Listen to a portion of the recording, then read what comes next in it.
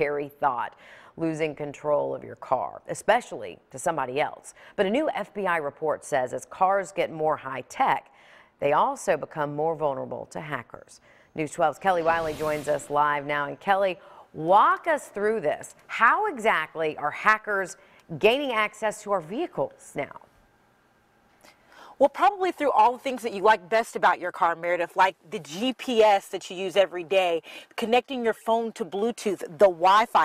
That's how these hackers are gaining control. Researchers tested it out, and at low speeds, they were able to shut down the engine, disable brakes, and manipulate steering. At any speed, they were able to unlock the doors, change turn signals, change your GPS or the radio.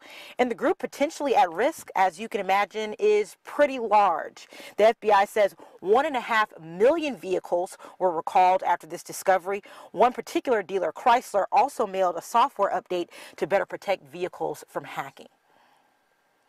And another thing, to minimize your threat, one thing that you're going to want to do is make sure all the software in your car, just like you would for your computer, is up to date. That's going to be essential, making sure you have the update software to protect yourself.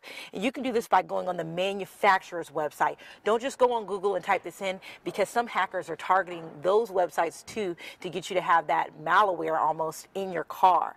And if you're uncomfortable with changing yourself, you can just go to your dealer to change that software. Probably a good bet to have the experts take a look at it. Sometimes you don't want to leave yourself vulnerable. Now, Kelly, what if you think you've already been hacked? What do you even begin to do then? I know this is just such a new thing for people to even wrap their heads around, but like I said, the first thing you're going to want to do is immediately check for recalls and for software updates. That might be the first clue that maybe you didn't have the update software or you didn't know there was a problem to begin with. Second thing that you're going to want to do is you're going to want to call your manufacturer. You're going to want to call them on the phone, or maybe they have a reporting site, and you're going to want to let them know the problems that you're experiencing. Maybe they can help you troubleshoot on their end. Last, you're going to want to report it. The more people we can have report what's going on, the better information they can have to get the problem under control. You can report that to the FBI, or you can report that to the highway safety website, and we'll have that all posted on our website, WRDW.com.